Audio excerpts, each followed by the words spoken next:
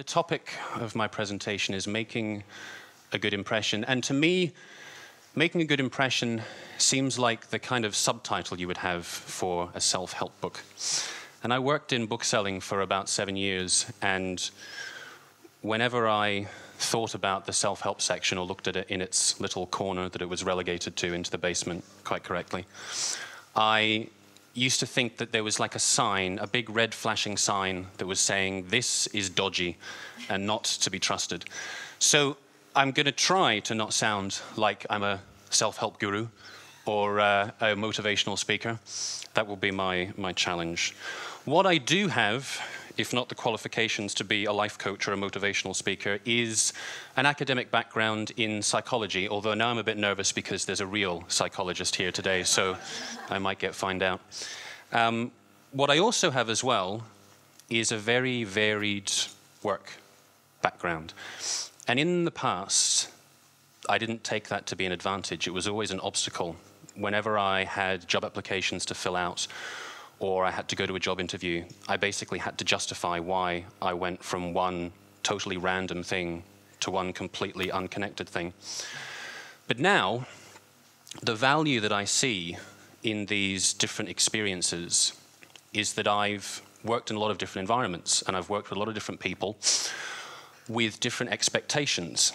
And having had that experience, what I think I can observe now is that when you see the same kinds of behavior and you see the same reactions from people in totally different environments, you're probably observing some fairly fundamental truths about the way people behave and what they react to. So, these truths, as I see them, are what I've tried to take into teaching, and that's what I'm going to talk about for the next 10 minutes or so. We judge as humans all the time. We have to judge what type of bread we want to buy. Do we like that haircut? Yes, I need a haircut. Do we want to buy that pair of shoes? What do we think about that person's accent? And sometimes these judgments can be fairly neutral, and sometimes they're value judgments. And one of the things that we do have a tendency to say to people when we've just met them, an opening kind of question is, what do you do? And it's a very bland question, and I try not to ask people that question, but it's very easy to slip into. And one of the things about this question is it's quite loaded with value judgments. So we're asking a person what they do, what's your job, and underneath that, we're going to make some assessment potentially of how successful we think they are, how ambitious they are, how intelligent they are potentially. Now, I've worked a number of jobs that other people I know would say or have said were beneath them, and maybe some of you would as well, and you wouldn't want to do them. For example, I worked as a dishwasher in Glasgow, and the very first day that I started that job, I remember walking in to the bar, going up the stairs, and sitting at the bar was the manager of the restaurant, bar, whatever it was a strange place. And I went up to the manager, shook his hand, we said hello, and I passed. The interaction lasted for about 15 seconds. But I've always remembered that moment because just that handshake and that greeting, to me, I could tell that I'd made a good impression. And I could also tell from him, there was this reaction like, oh, that guy's got quite a good handshake. So even though I was going into this position that was probably the lowest that anyone could have, a person who was experienced and trained to look for positive signals, he recognized something positive about me, even though I was just going to wash dishes. So for the bar staff who were there, who had less of this kind of experience of looking for signals, what they were focusing on was the job that I did. And so for a lot of them, I could tell they didn't respect me because I was just the dishwasher. But to a manager who cared more about these things, he noticed the signs. To him, a good handshake was potentially more important than the job that I did. Maybe if I was still doing that 20 years later, that would have changed his opinion. But at that time, I think it had value. Sometime later in the same job, and I was still a kitchen porter at this time, a new chef started one morning, and I was on the same shift as him, and I went in and I met him and I said hello and we shook hands, and it was the worst dead, wet, limp fish handshake that I can ever remember experiencing, and it still haunts me now when I think about it. It was horrible and clammy and unconvincing, and it just said to me that this person has absolutely no conviction about themselves, and I had no confidence in him. And I tell you, no word of a lie, it was either that day or the next day he just walked out in the middle of the breakfast service, didn't tell anyone, just walked out, never came back. It was no surprise, because he had demonstrated the kind of character that he had from the dead, wet fish. In my childhood and in my teenage years, was incredibly, brutally, crushingly self-conscious and shy. And when anyone was passing me on the street, say, if they smiled at me, they were laughing at me. They were constantly judging me. I had no capacity to be able to recognize any kind of friendliness. It was all, oh my God, there's something wrong with me. And I don't know whether it was a sudden realization or something that kind of came to me slowly, but eventually I was kind of able to learn something fairly important about people, which has helped me in terms of being confident.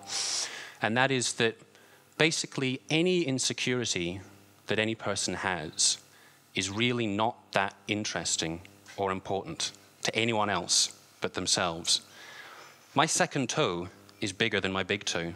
No one could possibly care about that other than me.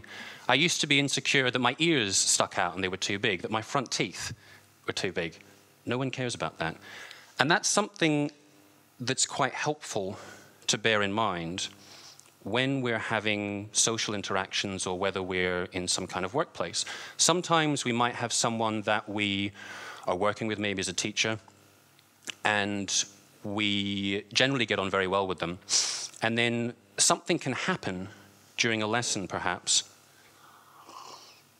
where we think, something went wrong there. I said the wrong thing. I made kind of an inappropriate comment, and I see the reaction from them, and they didn't like it. And now I'm going to go home, and I'm going to obsess about it for the whole weekend and think, what have I done wrong? This is terrible. I'm going to have to leave the country and never be a teacher again.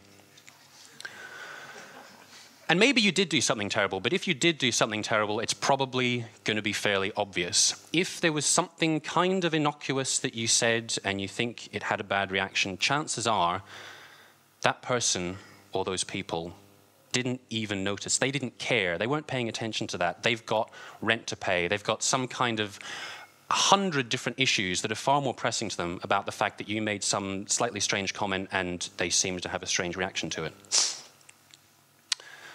And even if the other people in that interaction did feel that there was some kind of problem, they've probably decided that it was their fault as well. Because generally, we are our own worst critics. Now, you might say, in response to this, but I can think of all kinds of examples where there are people that don't like me, I've got a boss that's giving me a hard time, I've got students that don't respect me, I've got friends that don't seem to kind of support me. And that might be true.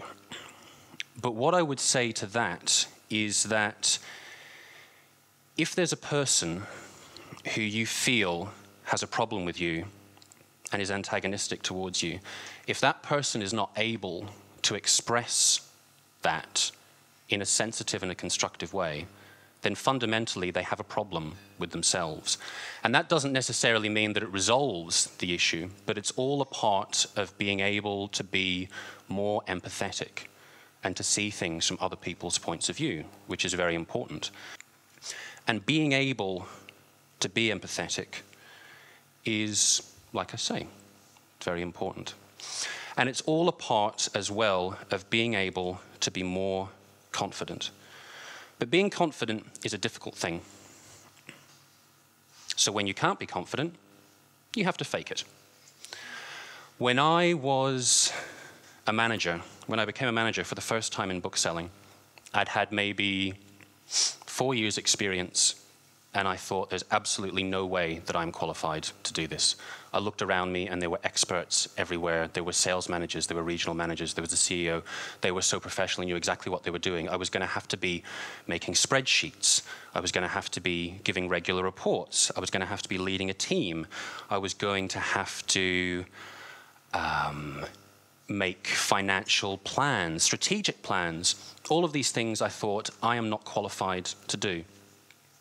And what helped me a lot during that initial experience was the advice from my own managers. When I said this to them, I said, I don't think I'm qualified for this. I don't have the confidence. And they said, well, we all have to fake it. I don't know what I'm doing half the time. I'm like, oh, right. But the really good, motivating people who can lead, and as teachers, we still need to be able to lead as well within lessons with a student and give them the confidence in the purpose of the lesson. We all, if we're successful, have to be able to just fake it sometimes when we're not feeling confident. Hopefully that isn't going to be 95% of the time, but just those little kind of cracks and bumps in the road, or like the massive hole in my shoe when it's raining, we can manage to get across these by faking it. And I think realizing that other people are also sometimes faking it is very helpful, because it then allows us a little bit more to accept when we make mistakes, because we're always going to make mistakes. And in fact, I was thinking about this just before I came up to this presentation. I thought, I'm giving a presentation about making a good impression. So basically, I have to make a good impression, because if I don't make a good impression, it undermines my whole presentation. But then I thought, well, if I don't do this very well, if I slip up, if I get some things wrong, that's going to give confidence to the other people that have to talk after me. So actually, either way, I'm providing some kind of valuable service, whether I do this well or not. So that was reassuring for me. When I was about 17, in school in Aberdeen, in Scotland, I was taking an art class. And towards the end of the class, there was maybe about 6 or 8 of us students. The teacher, who had known us for a few years, she did quite a nice little thing with us. She, in front of all of us, gave a little kind of few-word summary on what she thought were the skills and abilities, the main kind of strengths of each of us, kind of like a little pep talk that would sort of push us on our way, like out of the nest and into the big bad world. And for each other person in the class, she was making these general comments about their kind of abilities and their strengths and what they could do well. And then she got to me and she said, Tom, you have enough charm that you will be successful in anything that you choose to do. Don't rely on it, though. Like, oh, thanks. So maybe one of these days I'll learn to take her advice. Having a good handshake, being confident, being able to convince other people that you know what you're doing when maybe sometimes you don't know what you're doing, these things can all be important, but they're no substitute for actually putting in the work, in doing the work that you have to do to be informed, to be knowledgeable. But on the other hand, you can be the most hardworking person amongst those around you and still not get a good response because you're not making a good impression. So you can undermine all of that hard work that you do. Everyone has their own personal style. Some people are very demonstrative and friendly and cheerful, and some people are much more kind of introverted and shy. So I think I'm kind of like, I'm like Derek Smalls from This Is Spinal Tap. I'm like in between fire and ice, tepid water, just kind of somewhere in the middle. If you've never seen that movie, that makes no sense. Anyway. So, but the point is, it doesn't really matter what your personal style is as long as you do it with conviction. And when I'm talking about handshakes, I'm not talking about some kind of Masonic secret thing that you get just at the right angle and the right pressure, and suddenly you unlock the person, and now they're your psychic puppet. You know, a handshake is just one of the ways that we present ourselves. There's the handshake, there's eye contact, there's your posture, there's the tone of your voice. It's all indicators of engagement, of being engaged with your students, if you're a teacher. And the thing about being engaged is it demonstrates interest. And it feels good to be interesting. So for me, making a good impression with my students is about immediately engaging them and making them feel like they're the center of attention and finding ways to get them to focus on and talk about what they're passionate about. And it's also easy in a way because I am interested in my students. If you're interested in people, then being a teacher is great because you basically get paid to get people to tell you what they're passionate about. And I would never have imagined that I could be interested in golf. And I tried to watch the Ryder Cup the other day, and I wasn't interested in it. I thought this is really boring. But during my classes with my 2 students who are passionate about golf, they make it seem really interesting. So if you can draw that passion out of people, you can really get quite a lot. And then the best thing about it is that you're then creating the positive associations for your students. I like my teacher. He makes me, she makes me feel good about myself. I enjoy my classes. I want to come to my classes. You're building up all of these positive associations by being interested and engaged with the people that you're with. And then, if they don't progress, and if they don't do their homework, you have less reason to blame yourself for it because you've created a positive environment. So, basically, what I'm saying is that making a good impression is actually really easy. All the other stuff, that's the hard work.